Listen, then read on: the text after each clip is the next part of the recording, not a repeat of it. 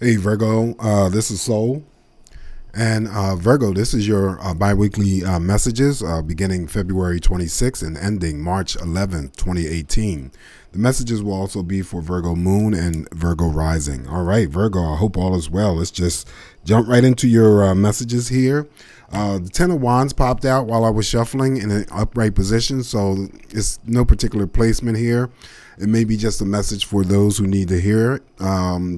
Ten of Wands, of course, always relates to sometimes internal and external battles and struggles, but also too I pick up the Ten of Wands because it's a physical card of movement and it represents Aries, Leo, Sagittarius, male or female. This could be for some carrying a heavy load or a burden, or there's many things on your plate that you need to take care of in the next 2-week period of time. Ten of Wands says that you're going to have the energy to multitask and take care of everything that needs to be taken care of. If it's not internal battles and struggles, dealing with some sort of friction surrounding your energy, or it could be family members or friends coming into play on the external side.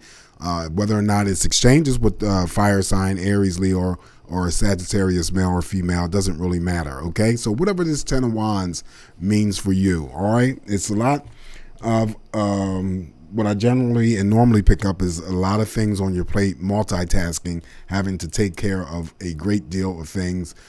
But you may feel burdened, or you may feel like it's a lot going on, but you will be able to take care of it. For the others, though, you have to deal with feeling, restricted or bound to a person, situation, or event. This is the devil showing up, major arcana in the upright. Some of you need to address bad habits and situations or relationships, okay? Capricorn, part of your energy, represents the devil, and that of Taurus as well, male or female. So some of you may be feeling like you're, restricted, or you feel bound to a person, place, could be a job, a family situation, okay? But this devil comes in, and also too, keep in mind the devil comes in to create some sort of illusion for you, all right? That's that falsity that comes in with the devil. If it is related to addictions, that's smoking, drinking, gambling, sex. Could be addiction to another person, or could be friendship, romantic partnership. Could be some kind of addiction going on with a family member. Even though I'm reading for you, it could be that this is what you're dealing with. All right.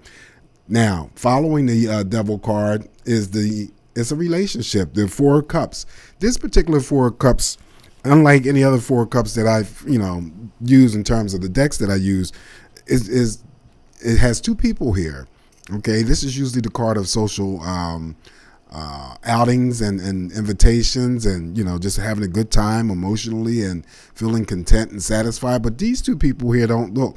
They're at opposite.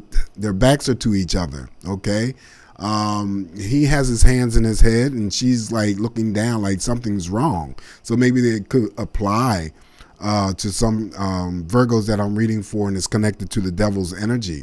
Feeling restricted, could be bound to a romantic partnership, could be something going on with children, because the cups represent children for me, and there's some sort of restriction that they're placing on you. Whatever it means for you, Virgo, this is what I'm picking up, because normally I pick up emotional happiness, satisfaction, and contentment with the Four of Cups. But this particular deck, I have to go by what I see and feel, that there's some sort of disappointment or discontent coming in. This might be just boredom also too within a relationship or a friendship. So whatever, again, applies to you.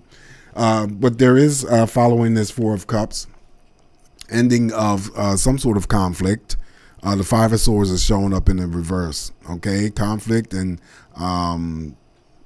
there was some sort of action that was taken to possibly on your part to end some sort of conflict with another person.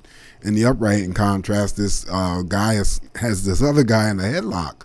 And whether or not it's the exchange of, Gemini, Libra, Aquarius, male or female, it doesn't really matter. It's an ending of some sort of conflict surrounding your energy. All right. It might be the start of ending of conflict when it comes to the devil. addressing bad habits, if they are true addictions or relationships. Knight of Wands follows the the Knight of Wands have been showing up in all these damn readings here. So this is somebody that could be an actual person, but this person is the knight in shining armor. He comes along as someone to assist you or aid you, but their energy doesn't stick around. So whoever this knight comes in as, and it could be, you know, someone who just helps you for a hot minute, or there's a passing moment when someone comes along and you're having difficulties in some situations surrounding you. I'm not going to tie it into a relationship because normally the wands, since it's a physical card of movement, it represents Aries, Leo, Sagittarius, male or female. The energy comes in quickly, okay, and then disperses just as quickly as it comes in. But because it's in the upright, whoever is going to come in within this next 2-week period of time is going to offer some sort of aid or assistance to you. Hopefully that's the situation. Following this Knight of Wands is now the Seven of Wands. So again, we're dealing with friction. But because this particular deck here has the guy sitting at a desk and work, maybe someone feels like they're bound or restricted to a work situation. Okay, that could be the case. Seven of Wands normally comes in as, being attacked, personally attacked, or feeling defenseless. I don't want to say there's hope in the situation. I don't want to say the situation is hopeless. And maybe it's all just related to a work or a situation, okay? Aries, Leo, Sagittarius, male or female comes into play. Whether or not it changes with those energies, it doesn't really matter. Maybe there's battles and struggles going on with a friendship of a fire sign, or a relationship or a family member with a fire sign. Two of Pentacles, which is now your energy, and that energy of Taurus and Capricorn is in the upright. So this Two of Pentacles here is about, a juggling act. Could be, a relationship, trying to, juggle two things. It could be a job, relationship, family situation, your checkbook. This person is in front of an ATM. It may be that, the Two of Pentacles being so low that some of you are dealing with financial issues and there's not enough money to withdraw, because he is really despondent at this ATM machine, like, oh my gosh, I've overdrawn, or I don't have enough money to do whatever it is that I need to do. So that could be for some of you. And also, too, the Two of Pentacles underneath the Four of Cups when it comes to a relationship. So maybe there's someone who's having financial difficulties within a partnership, relationship. And this is why the Four of Cups is the way it is. Backs are to each other. Someone is not a happy camper here. And it may be all due to related financial or some kind of financials going on, possibly. All right. Next up is the Queen of Swords. So there is at least, some energy picking up for you, being very determined, and she's looking backwards at the Two of Pentacles. So it may be you trying to clean up your finances. Okay. This is a card of not only being determined, but taking action. So it may be that you take action and are very determined to clear up and clean up whatever financial suffering that you have done, or trying to improve your finances. That could be the case. Then it's the ending of conflicting energies with possibly another person, since the Queen of Swords is underneath the Five of Swords, and the Queen could represent male energies. Again, Gemini, Libra, Aquarius, male or female. She's looking backwards at the Two of Pentacles. So that's the financial message that I'm picking up directly, to clear up or clean up. It could be part of the energy in terms of decision making, that you've been juggling two jobs, part-time job, a full-time job, part-time job, and then having to make a decision, or make a decision to pick up a part-time job to supplement your full-time job because the money is lacking.